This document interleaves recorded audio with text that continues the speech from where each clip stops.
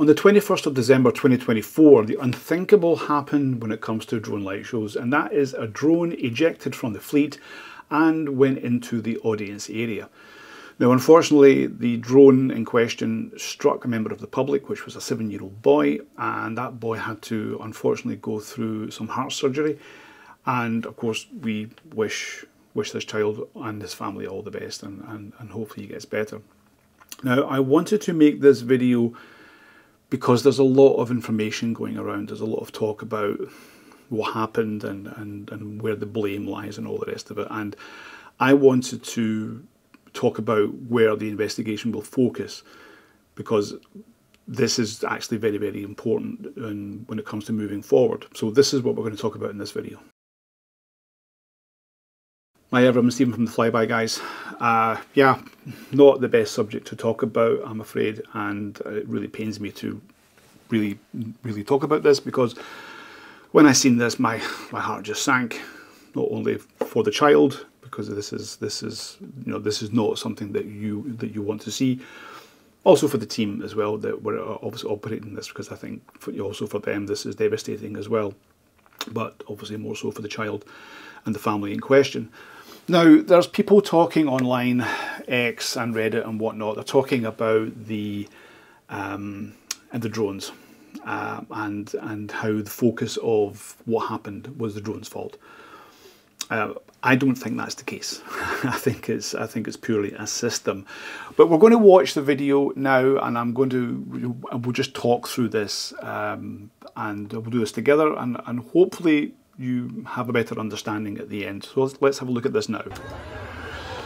So everyone is watching, obviously, and they are what should be the safety area.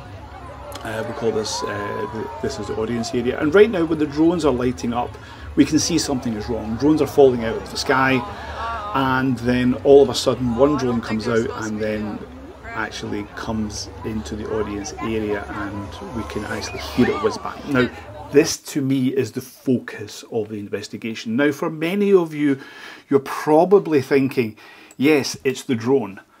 No, it's not the drone. It's actually what we call the geofence.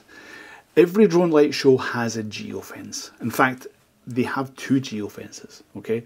And the first geofence is your first line of defense, and then the second geofence is your second line of defense.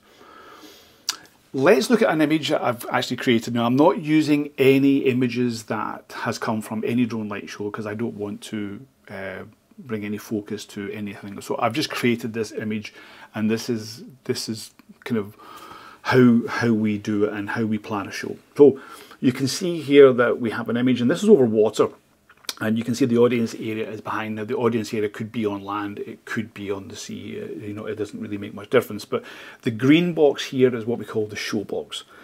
That is where the drones will be. That's where they will perform. So that's the area.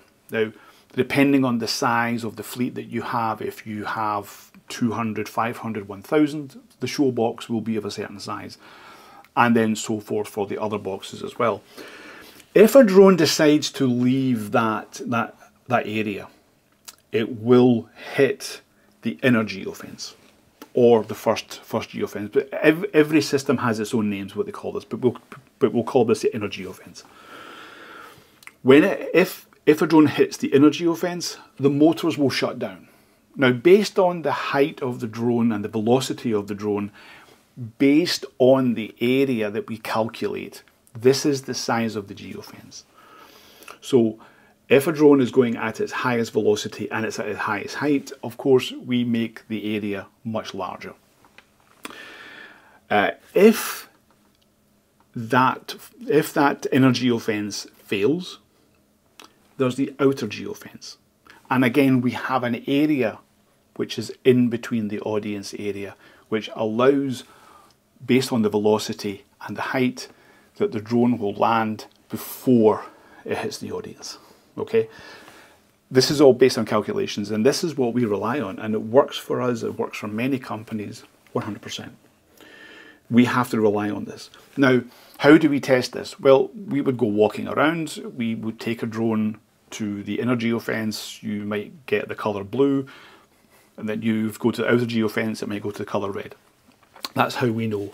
If you're on water, you'll use a boat. Simple as that. But we'll go to all the corners and we'll check everywhere to make sure that it is valid. Now, when you launch a drone light show, if you do not have the geofence loaded, you're not able to launch a drone light show. So I think that this is where the focus of the investigation will be. Again, just going back to the video, if we watch it again now, again we can see that, you know, the drones are not behaving a certain way. So the drones are out of alignment. Now this could be anything. It could be a calibration issue. To be honest with you, this is not my focus of what went wrong. Now, a drone did eject. Yes, that might happen even if you have just one drone. But the focus here is not the drone. It's unfortunate what happened with all these drones. It really is unfortunate. But the focus is, why did a drone leave the area? This is the focus as far as I'm concerned.